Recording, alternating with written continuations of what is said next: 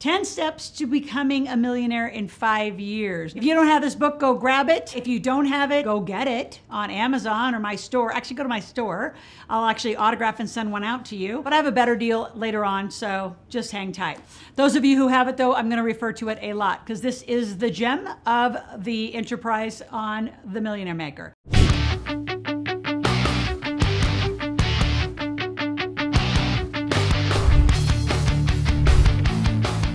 All right, so let's talk about it. 10 steps to becoming a millionaire in 5 years, right? I'm gonna put them in a little different order now that we're a few years past the book and when it was published. So, number one, get a pen and paper. You got to change your pattern. So in our money world, the way that we're taught, right? And a lot of you that have been listening and you've been on my channel for a while, this is I shouldn't say it's repetitive. It's in a different order that you've ever probably heard me speak because there's 7 families in the Millionaire Maker and there's 7 patterns that happen to these folks. So for you to figure out your pattern, we took 4 of them. Go to integratedwealthsystems.com and take my financial personality quiz, see where you are. Better than that, read the Millionaire Maker book so you have all 7 patterns, and let's start looking there first. So first of all, I don't care who you are, there's some pattern about money that has to change. So, we're taught to go to school, get good grades, go to college, get a job, get a 401k, blah, blah, blah, blah, blah.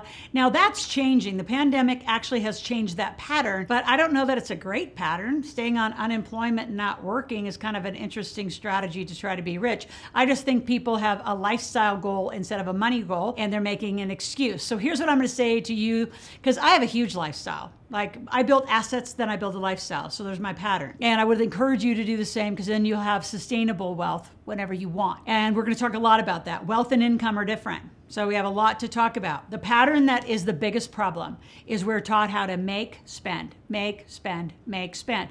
And then you get wrapped up in what I call a lifestyle cycle of worrying about how much you owe.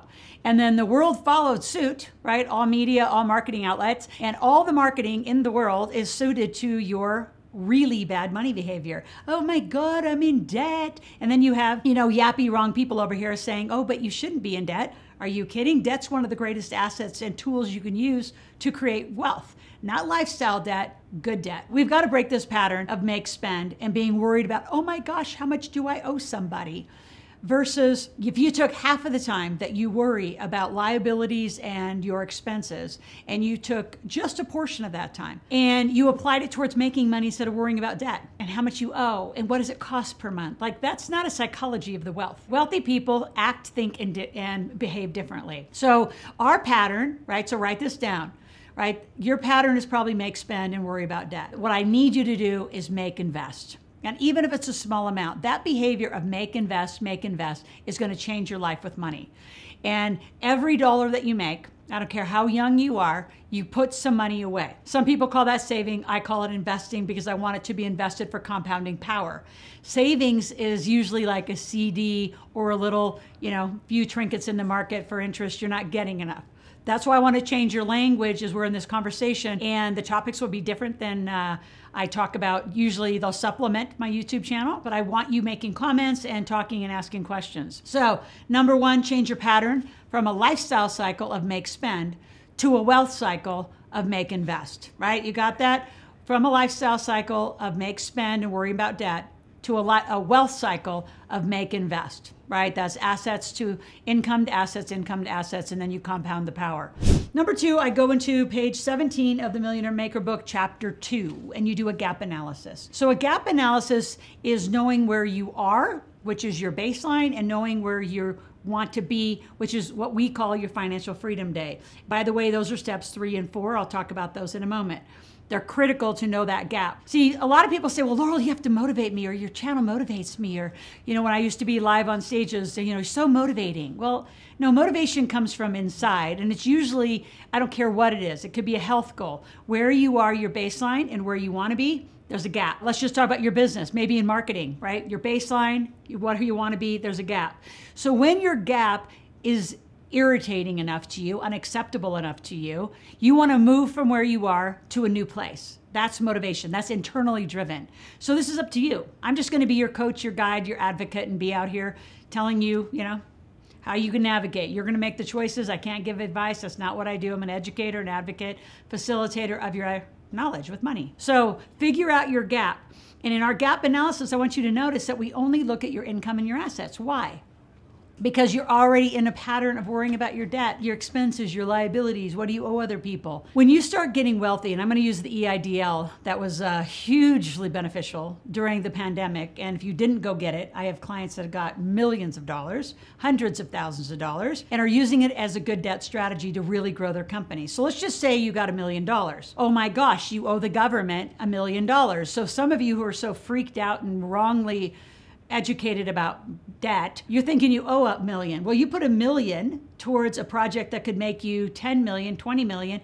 That's good debt. And yeah, it's called leverage. So we have to untangle and unpack your thinking about debt, that it's a bad thing and that credit cards are bad. They're actually extremely useful, done right and responsibly. So your gap analysis is critical. I need to know your motivation.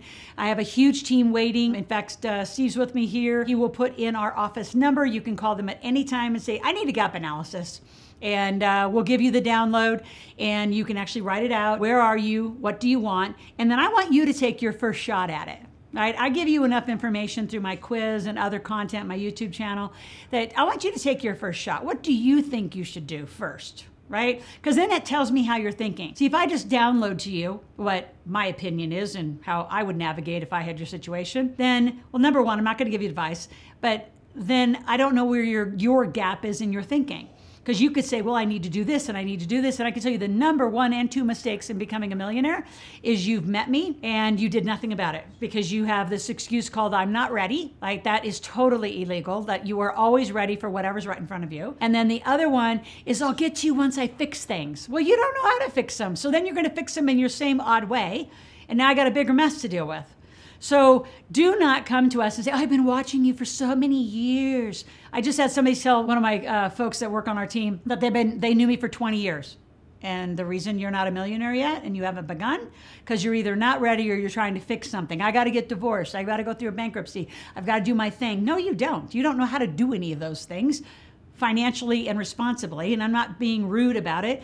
I just have a lot of experience on how to navigate and take you through. I've been through a divorce. It was fascinating. Not a financial situation in your backstory of how you got where you are that had you arrive in this gap. I'm single parent, 2 kids. I had a minute where I had, another parent. And, but financially I've done all of this as a single parent, traveled 6 continents with those kids and wrote this book.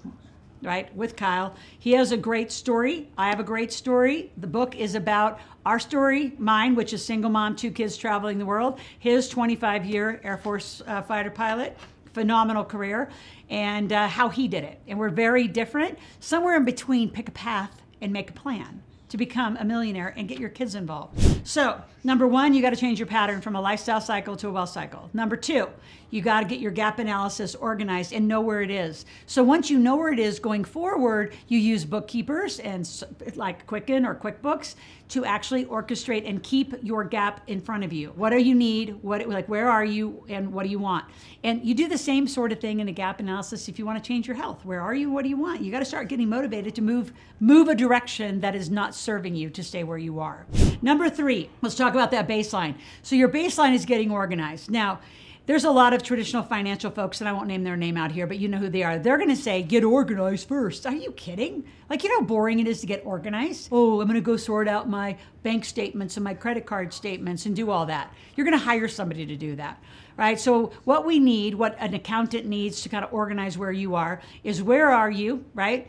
Today, and what have you done? Like, so this would be your bank statements, your credit card statements. One thing, just while I'm talking about credit cards, I do want you to unpack a little bit is your credit card statements. So if you've been commingling because you've been a sole proprietor and didn't get organized properly, you want to go through those statements and say, in your best guess, what do you think could have been a business deduction and what's a personal expense? Now, once we get you truly living inside corporate life because you have a company and your company makes money and you have a legal right for 81,000 pages of deductions, including your dog as a security dog or guns, and those are my 2 favorite new ones. But obviously your vehicle, your home office, your computer, your phone, all these things. So if you've been paying those bills personally, we've got to sort that out, uncollapse it, and get it paid by the right company.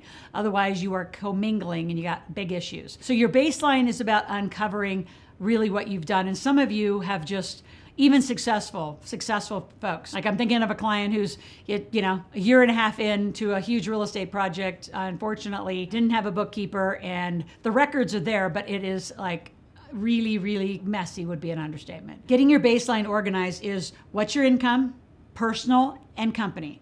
What are your expenses? Personal and company. And some of you might have 2 or 3 companies. You might have your core operating company because you do something, you're a coach, you're an author, you're a real estate agent, you're a real estate broker, you're a real estate investor, you're a chiropractor, whatever you are. Like, so you have, and then like maybe you're a chiropractor and you have real estate. So you should have 2 companies.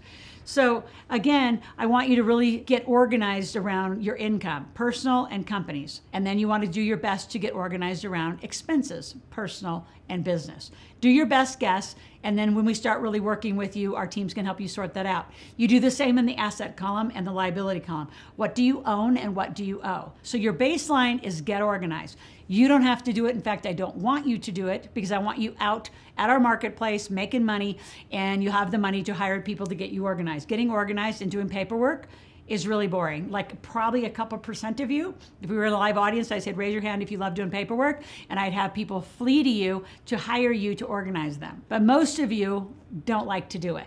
So I actually sell these t-shirts that says, do paperwork or be poor, because you do have to stay organized in your gap analysis.